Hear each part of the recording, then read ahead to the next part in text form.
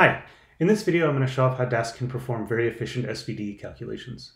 As a disclaimer, I work for NVIDIA, and we're going to show that this efficiency is derived not from running these calculations on lots of CPUs, but running instead on a GPU. And not just a single GPU, but many GPUs.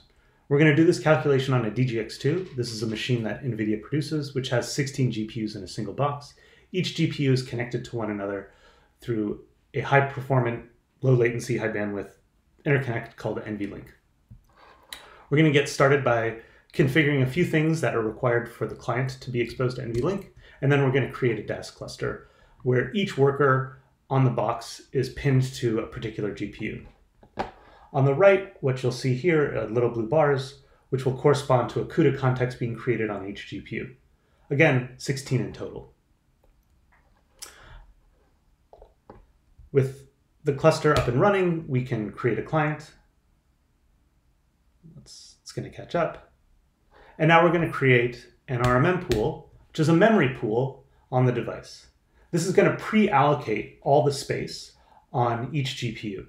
And this will make sub-allocations very, very fast. What that means is that anytime we allocate any data, like an array or a data frame, those allocations will be very fast, as opposed to having to do a CUDA malloc for those that are maybe more familiar with GPUs.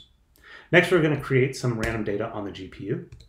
This should look very familiar to people that are knowledgeable about Dask array. But instead of NumPy arrays, we're creating CuPy arrays. CuPy is very similar to NumPy, except it's going to be on the device. So here we have a 200 gigabyte random array that's supposed to simulate maybe some genomic data of maybe 10 million humans and 20,000 sites, where each bit of that data is a random number between 0 and 3. Again, Dask is lazy, so we haven't really created this data quite yet, and we'll do that now. This is roughly going to take around 30 seconds to generate this data. And what you see on the upper right is the task stream. So these are all these random ints that are getting created on each device, distributed throughout our space. And you can see a little bit of ticking up here. We didn't allocate quite enough space for all this, but I think we should be okay.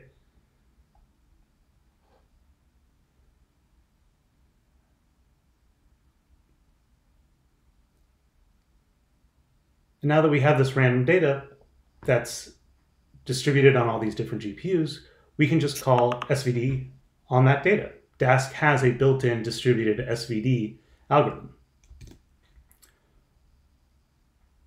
This will take roughly 12 seconds to compute.